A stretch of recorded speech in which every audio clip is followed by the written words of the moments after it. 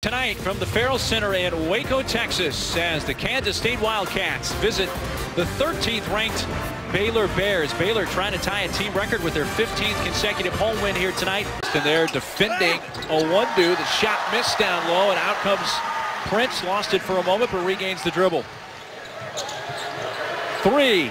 King McClure, one of the freshmen for Scott Drew, knocking down the three ball. Now with 6 points. The challenge with pressuring Medford, as I just talked about, is you can't get overzealous. Oh, a response from Wes Owundu, though. Freeman blocked by Owundu. 2-on-1. Brown gets it back. Can't finish, but there's Wade. Owundu decides to use the dribble. In the corner, three. Good for Barry Brown. One of those freshmen you were alluding to.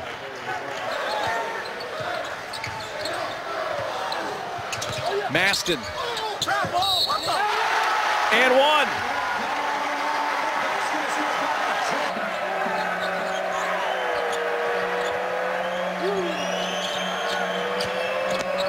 DJ Johnson. And one.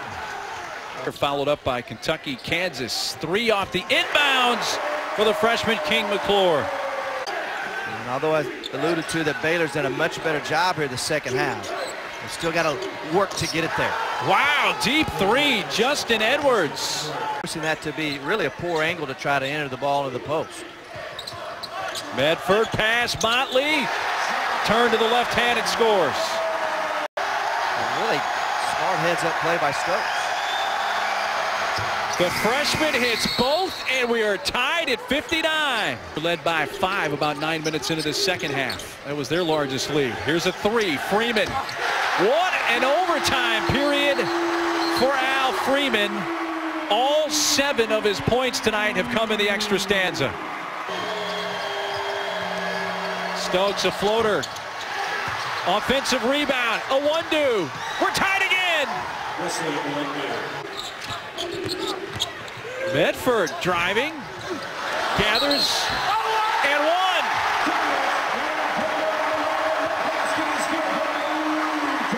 Medford backs it up with 7 to shoot. Spins.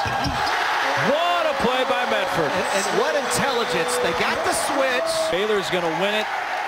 Their 15th straight home win, which ties a school record. And they are alone atop the standings of the Big 12 now at 5-1 with their 5th straight conference win.